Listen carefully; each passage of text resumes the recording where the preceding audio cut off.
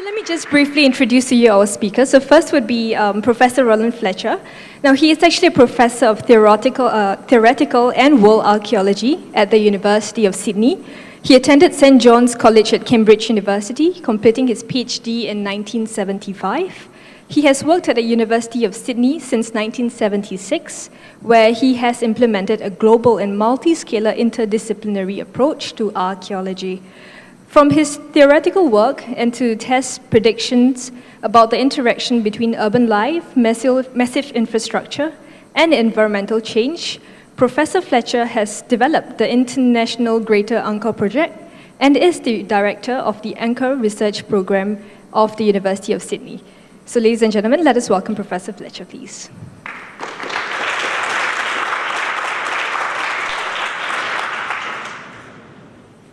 Thank you very much for the invitation to give this talk, apart from the fact that this is a magnificent location for giving a talk. What I'm going to do today is to bring together two portions of my research, both generally on the behavior of human beings and then more specifically on the transformations which have occurred in the last 10,000 years. Broadly, the field I'm concerned with is the last 7 million years, though most of it will be the last 4 million, and then I will describe in somewhat detail the last 10,000 years. Now, the issue of cultural evolution, sorry.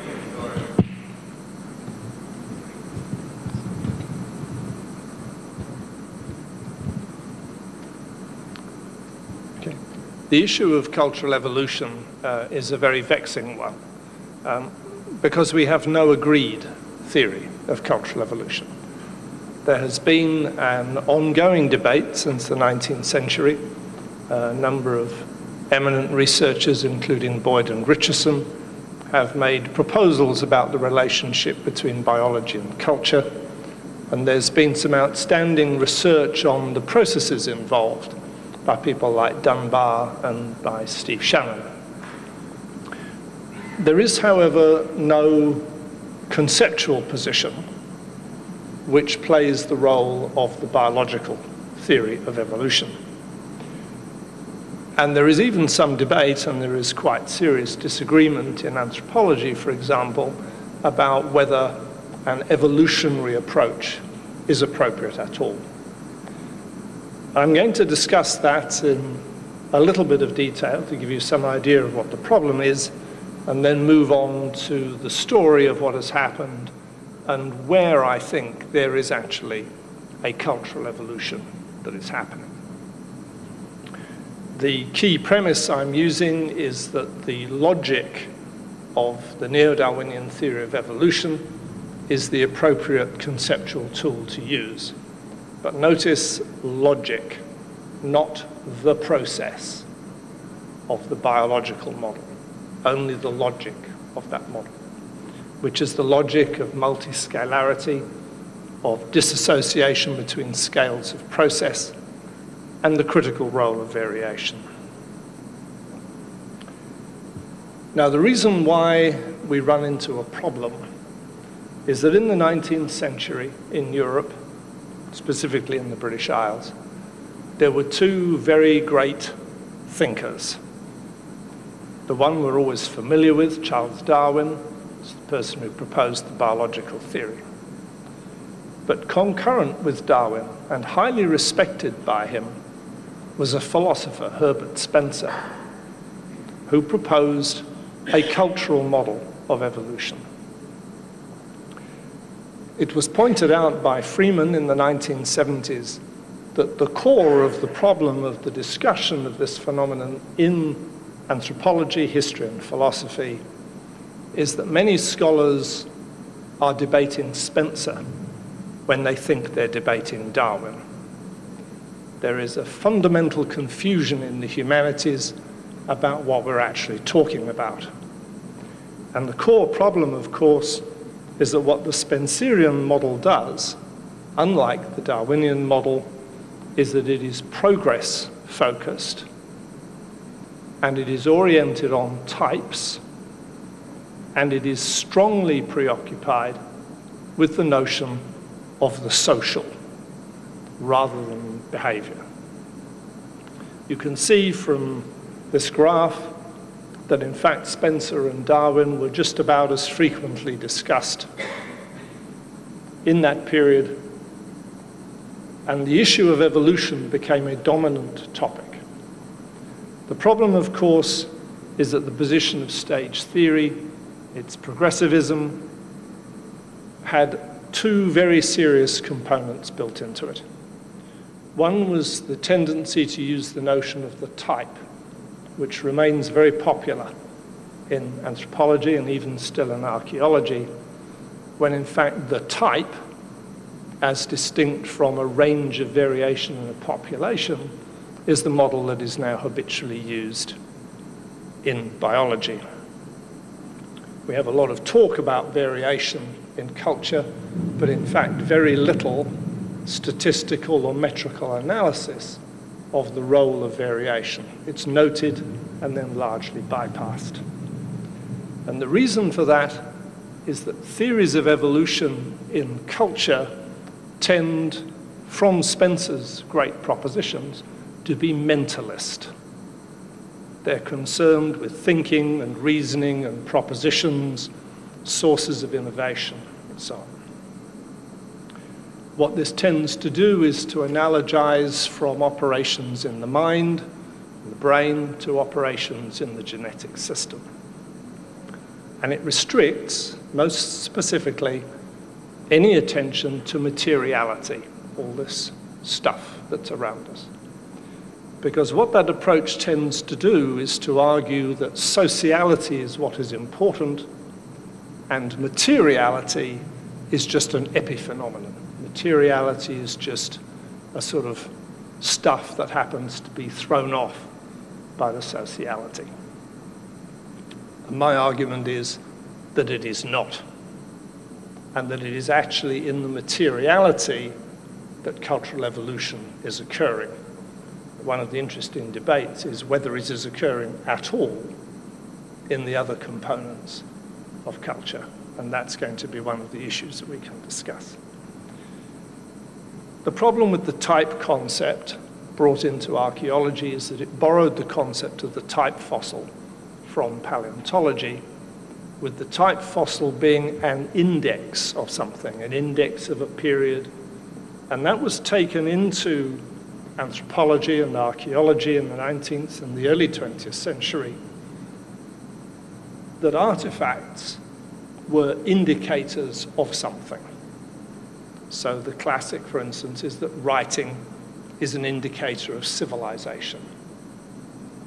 So the material is merely an index of something else that is more important. And what it tends to do is to see the dynamic in the sociality rather than the dynamic in the relationship between the sociality and the material. So instead of this convention, what I will be arguing is that cultural process actually looks like this. The material is running on its own agenda, a version of the argument that's being made, for instance, by Brian Arthur about the dynamics and the internal structure of technology change.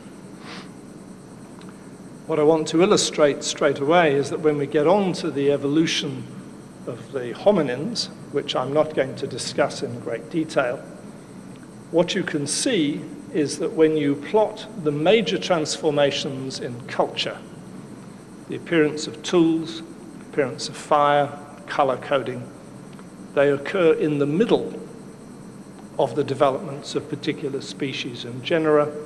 They are not the markers of the beginning of that creature. There's therefore a dynamic interaction where a biological change in the behavior of a particular species or genus leads to a transformation in materiality, which is part of the critical process that generates the next transformation in the physiology of the creature, running through to the last 50,000 years where the game changes. Now, just briefly, I will be using the term hominin. Many of you may be more familiar with the notion of calling us hominids. The term hominid now includes the great apes. The hominins are us and our immediate ancestors from the chimpanzees onwards. So that's the use of that term. The proposition I want to introduce is that rather than thinking of the material as an epiphenomenon, we need to think of the material as a behavior in its own right, whose evolution can be analyzed. And when you do this, an interesting effect occurs. When we talk about the evolution of humans, we have commonly tended to think in terms of tools. And one of the reasons for that is a focus on purposive behavior. But when you actually list the cultural behavior of the great apes, the basal behavior which is actually common to us as hominins and to all the great apes is actually nesting and camping behavior. A notable example of this, which should define the ancestry of cultural behavior, is the gorillas. The gorillas habitually make campsites of multiple human animals who define spaces on the ground. The important thing about the spaces they define on the ground is that they commonly make vegetation rings or patches. What is important to note is that they're not necessarily making a comfortable bed. They quite frequently make a ring of vegetation and they sleep on the ground inside it. This is actually space defining. This is spatial behavior. It's the spatial organizing of the group.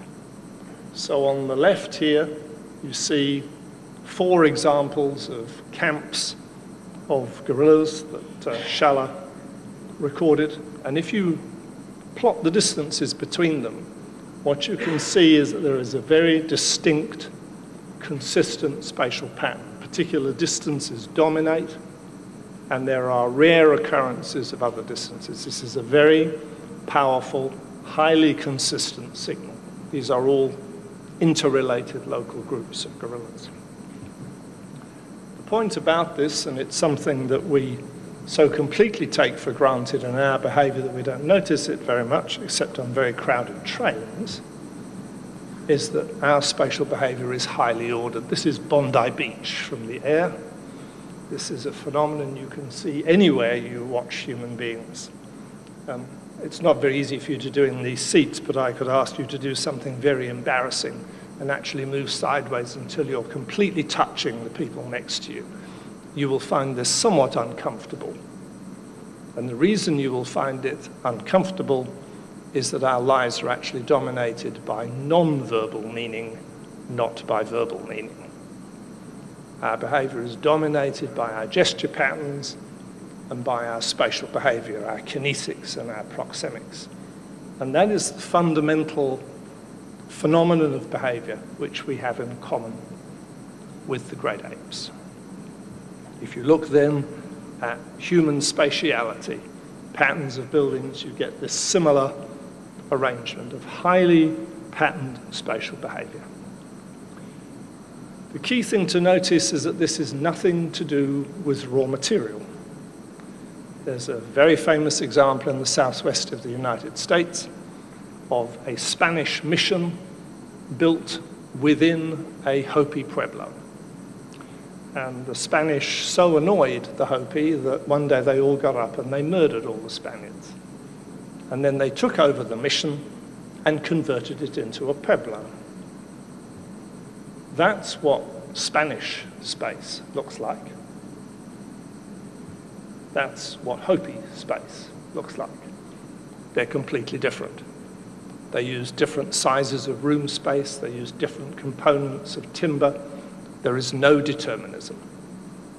It is the spatial behavior of the group that defines the form. So the key point here is that the basal platform from which our behavior has evolved is actually the camp.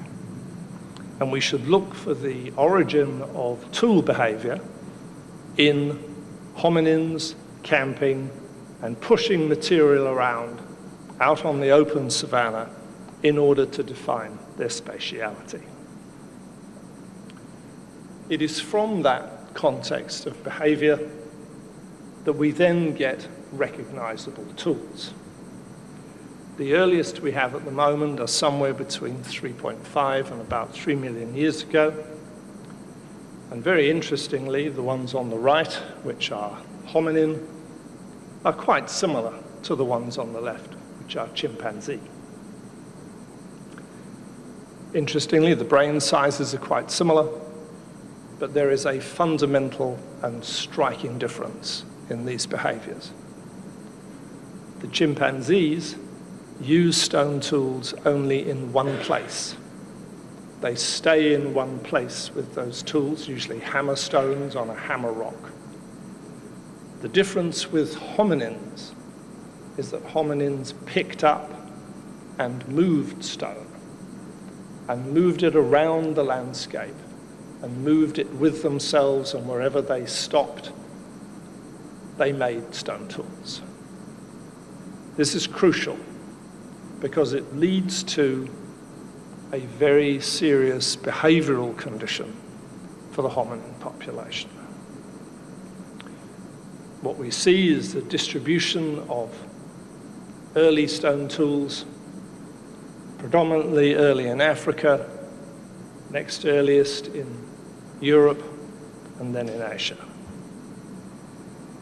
The key thing about this behavior is what it does on the ground. Not what the tools are used for, not what the hominins intended, but what they actually created. This, for instance, is the site of Ubaidia in Israel, where I worked in the 1960s. This is actually a living floor, and it's a remarkable site to work on because what has happened is that tectonic uplift has taken a horizontal surface and tipped it up. So you're actually looking at what was formerly a horizontal surface. This is what hominins do. No great ape does anything like this. What hominins do by manipulating stone is they create highly visible patches on the surface. And the whole point of that being of value to archaeologists, of course, it never goes away. That's why we can find the sites even now. But what that means is that what early stone tool use introduced into the human landscape was a permanent cultural landscape. If you went into a valley as a hominin who was not familiar with an area, you could know that there were other hominins there because of the patches of stone. And you could also know from reasonable observation that whoever had made those campsites was not you and was not related to you. The significance of the material is that once it's introduced into our behavior, it becomes a new variable in its own right that affects what we do. There's another element in which stone is deadly serious. This is Lucy. Lucy's a relative of mine. She's also a relative of all of yours as well. She's an Australopithecine. This is a wonderful life-size model of her at the top of the staircase of evolution in Aarhus Museum. It's a very nice museum because she's at the top and Homo sapiens is at the bottom of the staircase.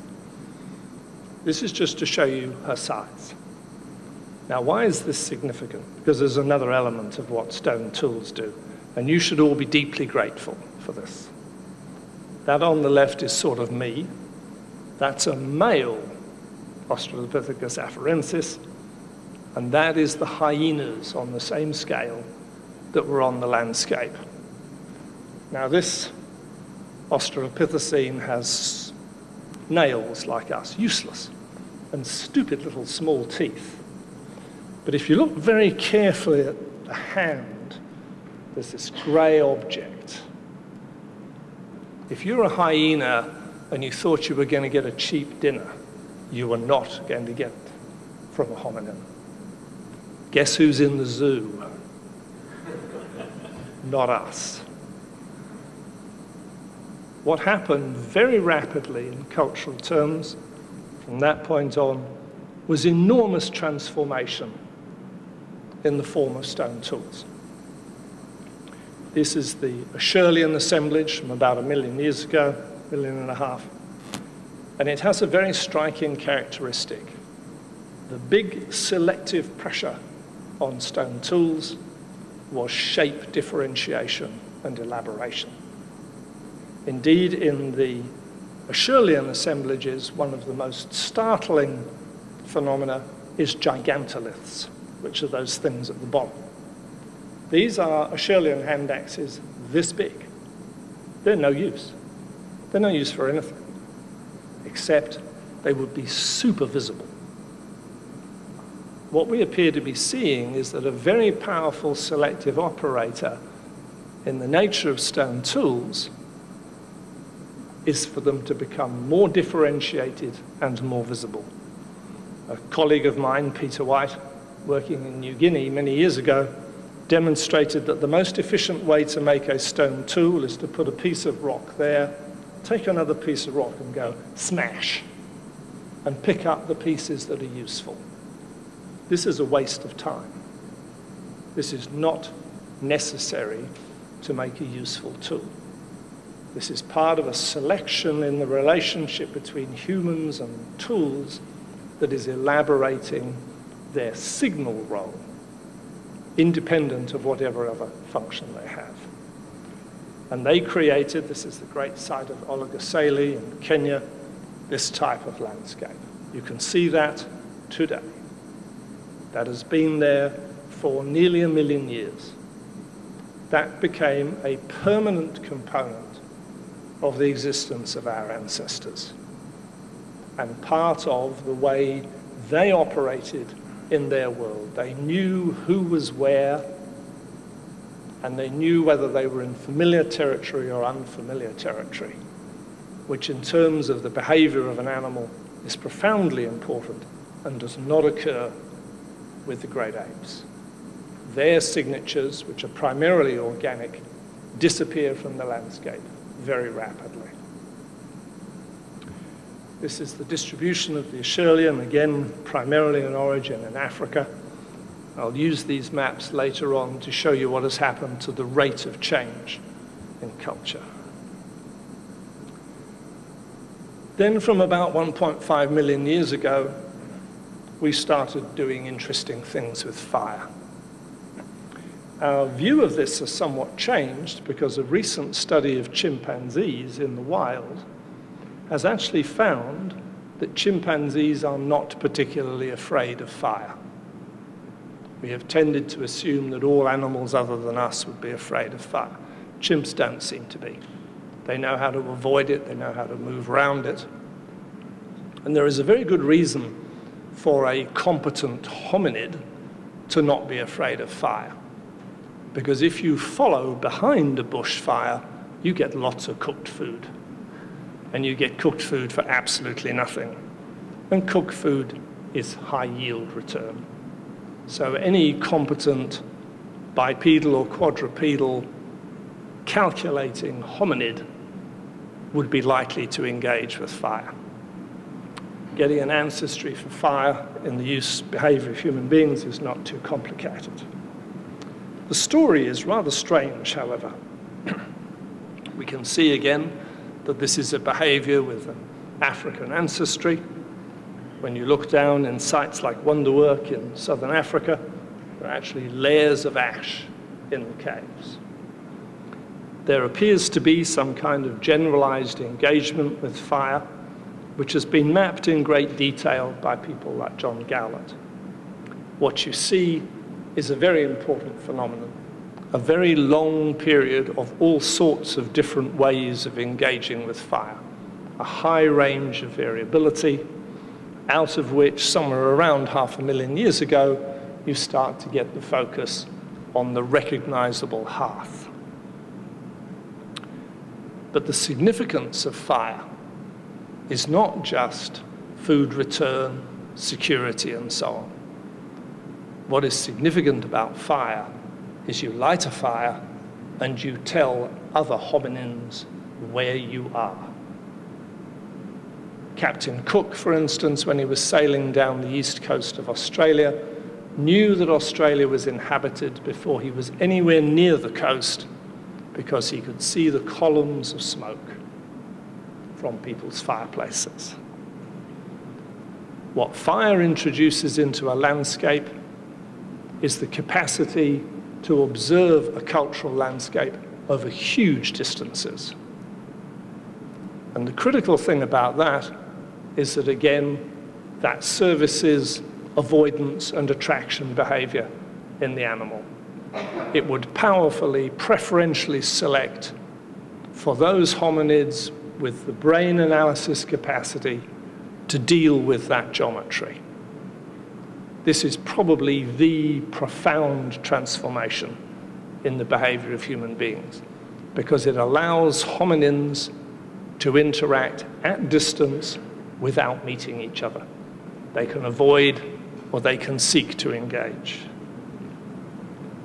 What then follows with increasing rapidity is a series of changes which we recognize as very distinctly human. We start to play around with color about 300,000 years ago. We start using colors like hematite for red. There's white being used elsewhere. There are proposals about black as well, but that's a bit unclear. The key point again about color is that if you colorize yourself, you deliver a social message at distance. I don't have to come anywhere near you. I can see if you're painted white or you've got yellow on your forehead or whatever. It is delivering a message about what you are without me having to approach you, make a noise to you, or smell you. It's an extremely powerful additional signal. And when you look in the archaeological record and you look at the work that Dunbar has been doing, one of the very striking conditions is that when you start to get the use of ochre, you start to get the skyrocketing change in the size of communities calculated from the size of brain structure. We then start doing some really weird things. Probably the weirdest of all, though we think it's quite normal, is disposal of the dead, particularly burial. We've become so used to the idea that burial is something that we should normally do that we have retrodicted our ideas into the past. This, of course, defeats the whole logic of evolution, which is that this is a behavior which must have evolved. The key thing to notice is that if you have a close relative who has died, it is very peculiar behavior, in fact, really peculiar behavior, to dig a hole, put them in it, and drop dirt on their face. This is very weird behavior. This is something that we don't properly understand. This is hominins beginning to understand something about the relationship between time and life. A chimpanzee female will usually engage with its dead chimp baby for maybe 4 days. You have to have longer cognition in order to organize burial. And one of the really intriguing things you see, once again, when you consider this in variation terms, is that when you actually look at the archaeological record, for nearly 1 million years, hominins were fooling around with dead bodies. There is an enormous frequency of defleshing of bodies in the archaeological record, and we've no idea what they're up to. Are they eating them? Are they just defleshing them because it's a strange thing you do? Are they piles of meat in the space? We don't know. This is very unusual behavior.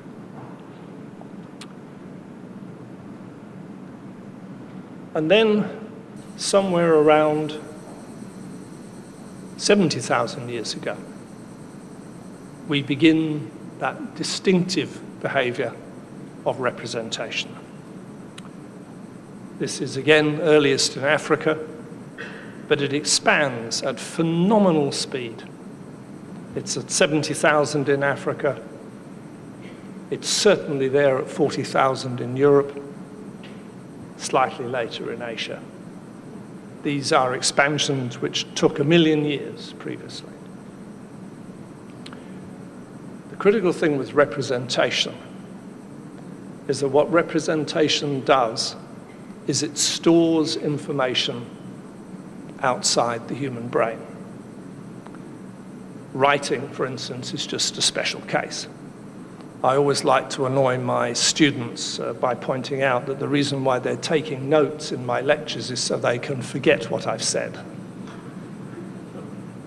That's the real value of storing information outside your brain. You don't have to store the stack. All you have to know is where to go and get the information. And the really striking thing you see in early art is geometric configurations and what are periodicity configurations. Successions of marks next to each other, then another set of marks and another set of marks. These were studied many years ago, and the results are intriguing. When we see the distribution of art, what we're familiar with is this. This is the great glory of Upper Paleolithic art in Europe, the bulls of the cave of Altamira in Spain. But there is actually a whole extended assemblage of mobiliary art, small items, which has intriguing characteristics. The first is that you have images of females, predominantly females, not entirely, predominantly females. But you have all sorts of pieces of bone with complex marks on like this. The achievement of Alexander Marshak was to look at these marks and take photomicrographs showing which tool was used to make which marks. This is not random, this is not done all at one time. This is an additional set of information. What you are seeing is a process whereby you can start recording periodicities, times between seasons, reproductive sequences of animals, all sorts of other things. The key point is not what it was specifically used for, but that what is happening here is that storage is able to occur outside the brain. And that, as you can see from the ratio between a baby's head and the pelvis, is a pretty good idea. What you can see is if you're a chimpanzee, birth is something that you as a modern human female could seriously envy. In modern humans, we have very little clearance. And the critical process that occurred is that we have got to a situation where the pelvis and the brain are about stuck. The effect of the material transformation of creating art, doesn't matter why it was created, is that the effect is to take selective pressure off the biological expansion of the brain. And very interestingly, from this point on, after those transformations, 100,000 years with time and burial, 70,000 years with the organization of information, we are at the end of the biological evolutionary process for the development of modern humans. The Neanderthals hang on for a while, but it is we who dominate the world. What has happened in our behavior is not just that cultural processes are going faster now, they have been going faster and faster for several million years. It's easy to see on a log-log scale. That bottom dot on the right is an interesting problem. It's to do with the distribution of burial, and it may actually relate to Neanderthal behavior and not to modern human behavior. So the situation we've got into is that by about 50,000 years ago, and probably also associated, though it's a big debate, with the issue about the full-scale use of language in its current form, we have moved to a different form of evolution and selection. One of the reasons you can see is that if you look at modern human behavior between 35,000 and 10,000 years ago, it's ours.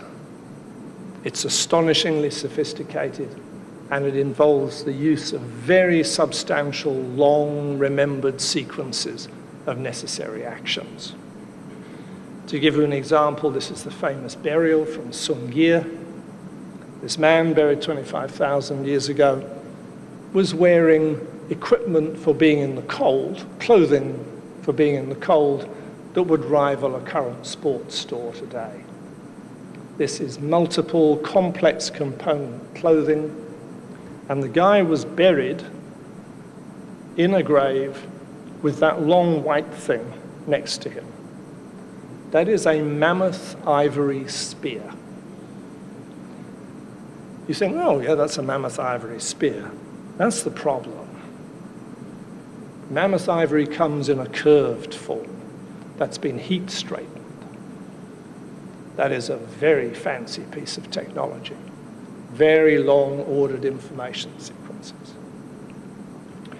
When you look at the occupation sites, you get elaborate patterns. You see the very precise positioning of the fireplaces down the middle of this occupation site.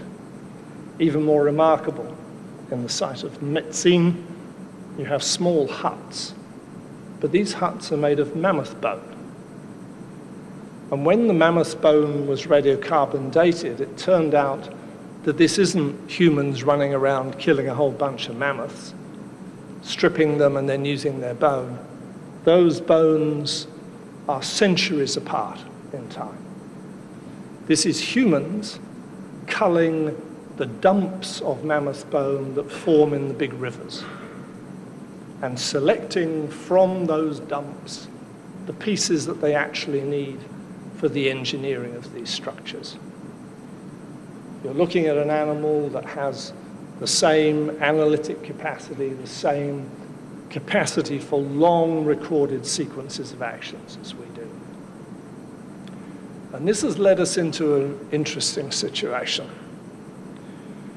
What we tend to forget is that there were very few hominins. We were pretty thin on the ground. What we have done in the last 10,000 years is we've gone from behaving like an oryx in small groups down the bottom to behaving like wildebeest. We have gone from being a small group animal to being a giant herd animal. And the way we have done that, and the way we have tended to assume, is that we thought this was all to do with sociality. But if you look at it in material terms, it is actually serviced by the material which we use. In order for us to function in groups, we have to manage space, time, sight, and sound. And the way you can do that without social stress is to use the material. Those of you who have teenage children will know the fundamental value of the door on their bedroom. It is much easier to control noise by shutting the door than by telling people to be quiet. What the material does is it relieves the behavioral stresses in a society. If you have multi-room buildings, you can do all sorts of different things and you're not impacting on each other. The argument I've been making since 1995 is that the three great transformations which have occurred over the last 10,000 years, to sedentary communities, to initial urbanism, and then the transformation into industrial cities, which we're now living in, is actually made possible by successive changes in cultural assemblages. So, for example, what started to happen about 10,000 years ago was that we began to be sedentary. It's a little problematic working out what this behavior consists of. It's commonly associated with agriculture. But over time, what it leads to is very rapid expansions of populations because reproduction rates in sedentary hominids are very much higher than in mobile hominids. We can see the transformation in the archaeological record. This is sizes of settlements over time, and what you see after about 10,000 years ago is this steep increase in the absolute size of the settlements. What is being used in this process is phenomena like rectilinearity, which was very rare previously, periodicity marking, durable walling to block out sound, and color coding. These are all behavioral phenomena which were already present in the late Pleistocene hominids and have come into our behavior and have now started transforming the machinery of our societies and the magnitude of our organization. So you can see in a site like Beda, transformations from the mobile system to the sedentary system, which has led to a tremendous diversity of cultural systems on the planet. We can make spaces of amazingly diverse form. The next stage, which occurred somewhere around 5,000 years ago and continued until early in the current era, is the development of agrarian-based urbanism. Very strikingly, agrarian-based urbanism only occurs in 6 places in the world, whereas the sedentary transitions occurred in 15 or 16. The implication is that this is much more energy demanding, it's much more unpredictable. What happens, and this is the critical point about separating material behavior from sociality, is that the material phenomena necessary for these transformations to occur predates them. It is not the case that sign systems occur in the cities. They occur millennia before the cities. They are preconditions for the formation of the cities, not the type fossil indicator of them. So, for example, there's a whole range of characteristics, which I won't go through in detail. What I want you to notice is that if you look in the history of China, on the right-hand side in black is the period when the big cities began to develop. On the left, back to 7000 BC, is all the various characteristics which were required, the physical characteristics which were required. There is an enormous amount of variation. These cultural attributes, which all came together in those cities, are occurring on their own in combination with other things. They appear and they disappear. There's an enormous period of variation from which you get these abrupt transformations. That's the distribution of those prerequisite characteristics in China. In many areas of China, they never went anywhere. Only in 2 areas did they come together, and the implication is purely at random. There is no particular pattern to why they came together, but where they came together, the takeoff would occur. And that leads you to the spectacular scale of the early Chinese cities. Those are cross-section at the top of the dirt walls of one of these cities. This led to the development of the agrarian urban world, which continued through to the 19th century. You can put 1 million people into a city of this sort.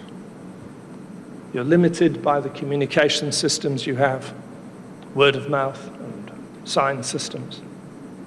And then, in the 19th century, we experienced the transformation which we're now in.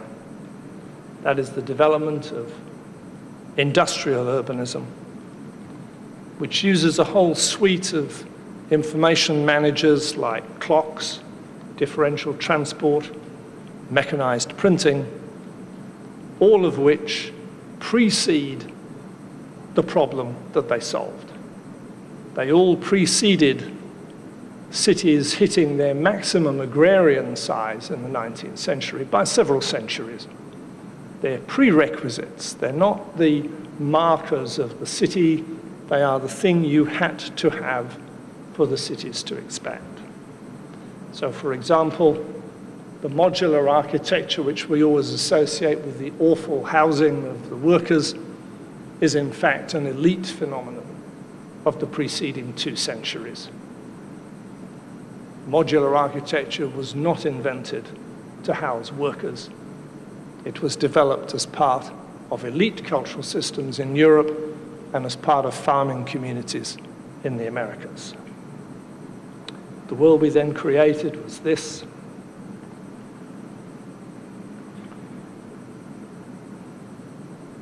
So what is the context of all this? When you map the sizes and the residential densities of large numbers of communities, that's population size of the settlements on the bottom axis and density on the vertical, this is the pattern that you get. You notice that there is an upper limit. To analyze that steeply sloping surface is the upper limit on mobile communities. Mobile communities can reach sizes of 10,000 or so, but at very low densities. The majority of mobile communities are very small and have very high densities. And what is striking is that if you look at this in terms of the evolution of human behavior, we were largely over in that space on the left for most of our existence. We were then down to settlement sizes of about 1 hectare in extent prior to 10,000 years ago.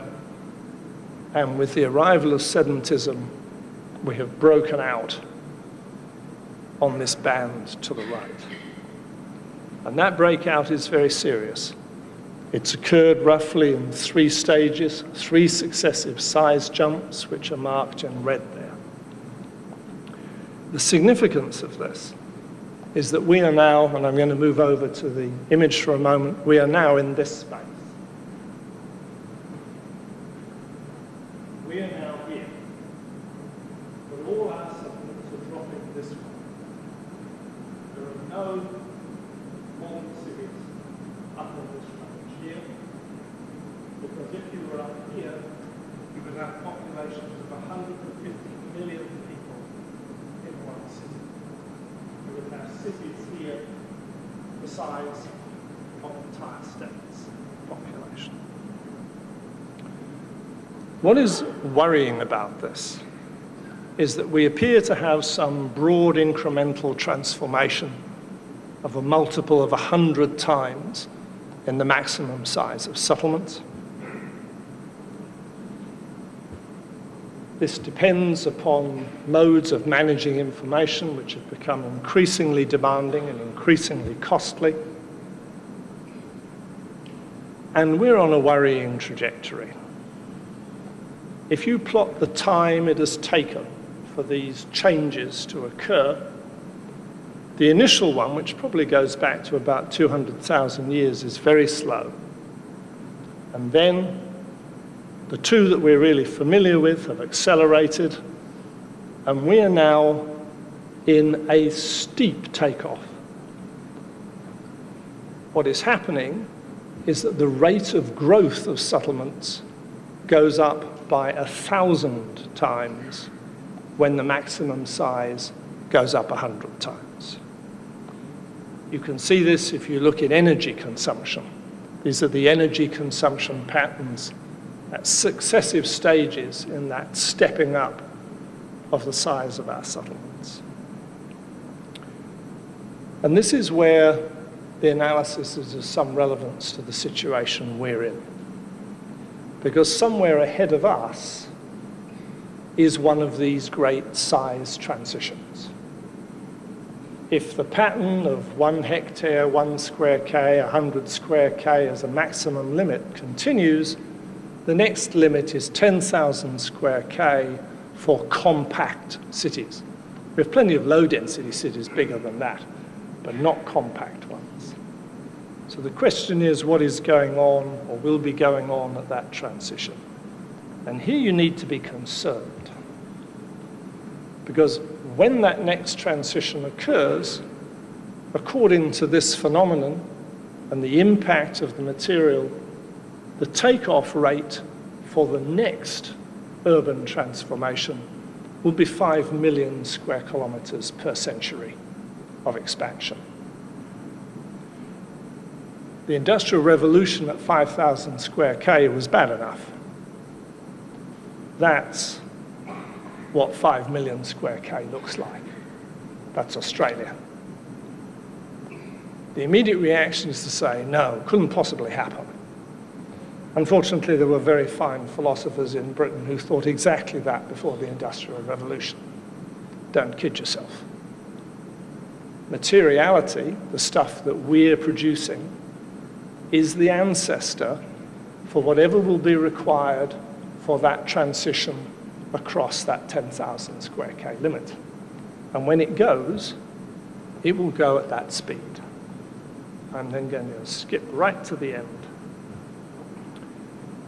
The point about the situation we're in, and the reason why culture is so versatile, is not simply because we have speech, but because we have 3 scales of signaling in human culture, unlike the one that is in the gene system.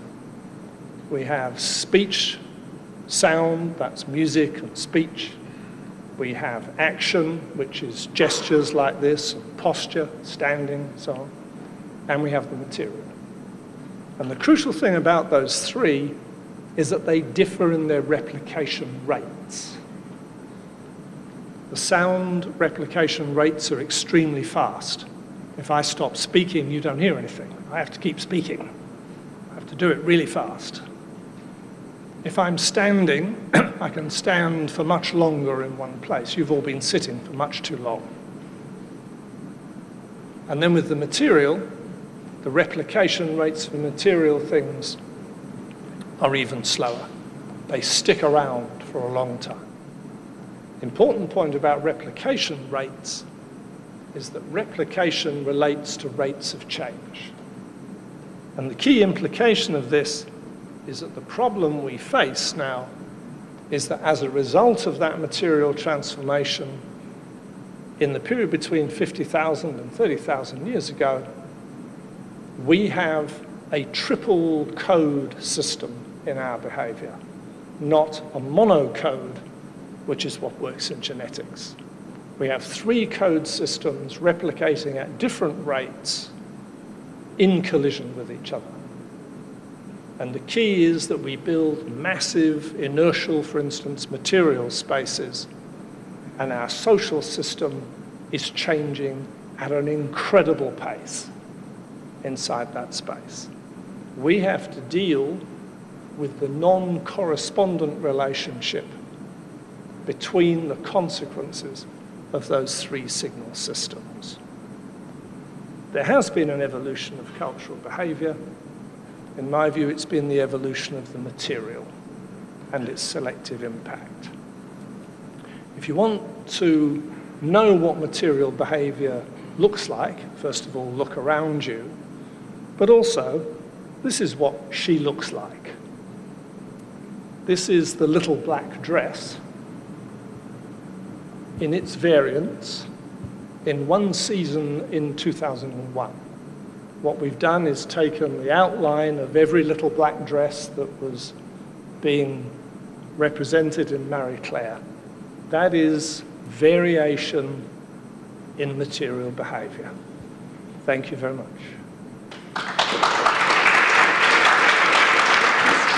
Thank you, Professor.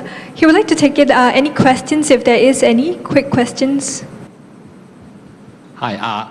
Okay, so China and as well as some other countries are developing these super speed trains, which are supposed to be traveling at 4,000 kilometers an hour. Right. Those vacuum tube trains. So that might bring about that final settlement, the super settlement that you talk about. Well, this is a really serious issue because The point of this analysis is that the characteristics which will generate those future changes are likely to be somewhere around in our society already. The obvious one is digital computing, which is the descendant of mechanized printing and art and so on. One interesting thing about this is that one of the keys to industrialization was a wide variety of ranges of transportation speed. Because if you have differential transportation speed, you have differential value. So exactly the point you've made begins to be quite ominous. The more we create high-speed systems within our world, we are creating the ordinary speed systems of the next transformation. But that would mean that the minimum size of the cities we would be talking about is 100 to 150 million human beings. So we would be dealing in a transformation as profound as the Industrial Revolution. The big problem is that judging from those accelerating rates of transformation, the next change is relatively soon and relatively fast. Bear in mind I'm an archaeologist, so relatively fast doesn't mean what you think it means. But it's moving pretty quickly. So that's a good example of the kind of concern that we should have. Thank you. Any questions? Hi. I was just wondering whether your measure should be in k squared or k cubed, because right now we are not growing up. We are not growing far, but we are growing up. So in terms of your basis, should it be kilometer cube rather than kilometer square? There's a very good answer, which is that I'm an archaeologist and I deal with stuff where there's no up. So what I calculate is the total number of people in a space. The key point is that we're all stacked in the sky, but if we're going to get out of here, we have to go down to the ground floor. We're all moving through that space down there in order to function. But there is a very reasonable comment arising about the implications of future settlement systems where you work on a multi-stack system, because that would change the agenda profoundly. We should use a three-dimensional view. Though bear in mind, Konstantin Doxiadis made an interesting comment in the 60s that though we think of cities as getting taller, if you plot their total area, the ratio of height to extent is actually going down. Our cities are not as tall as pre-modern cities used to be relative to their area of extent. We tend to forget there's this enormous skirt around our cities. So in a strange way, in average terms, our cities are flatter rather than taller, which is a bit disturbing. Sorry.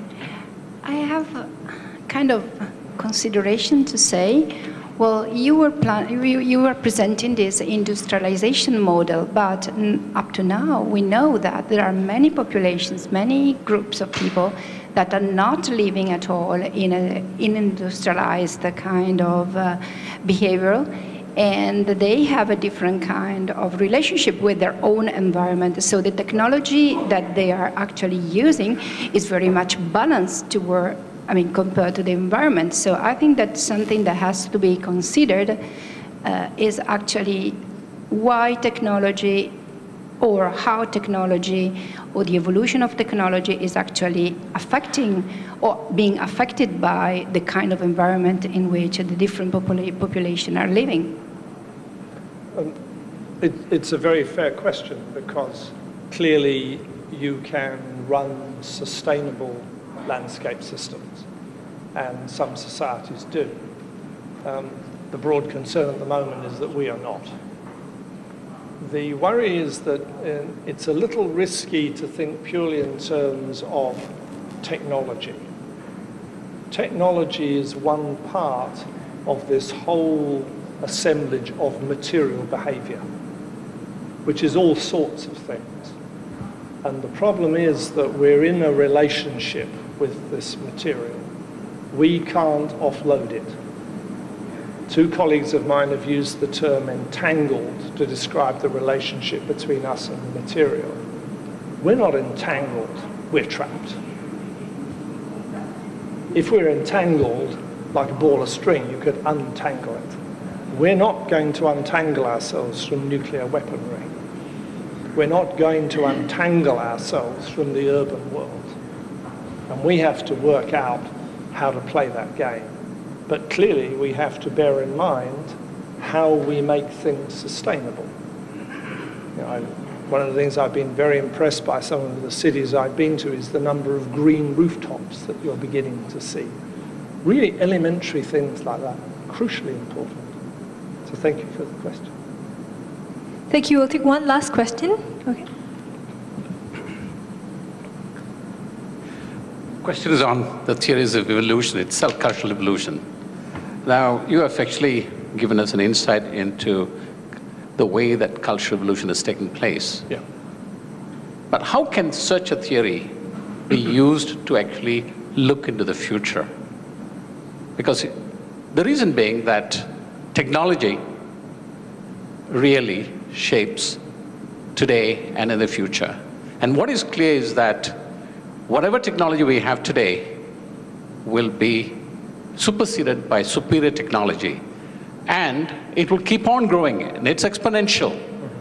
And given that kind of a growth and that kind of a change, theories which have been developed on evolution theory, which was so gradual, we're talking about, million years, hundreds of thousands of years, and where change has been so slow, and where we actually see the evolution. But here, within a matter of, say, 50 years, or even 20 years, we see growth which is changes which are so phenomenal. How can we use those theories that we have been developed based on that past in order to understand and project the future? Thank you. The concern that I would have is if you look at the long time depth, our rates at the moment are part of a single trend. It isn't that nothing happened and now a lot happens. There have been cumulative, increasing, rapid changes.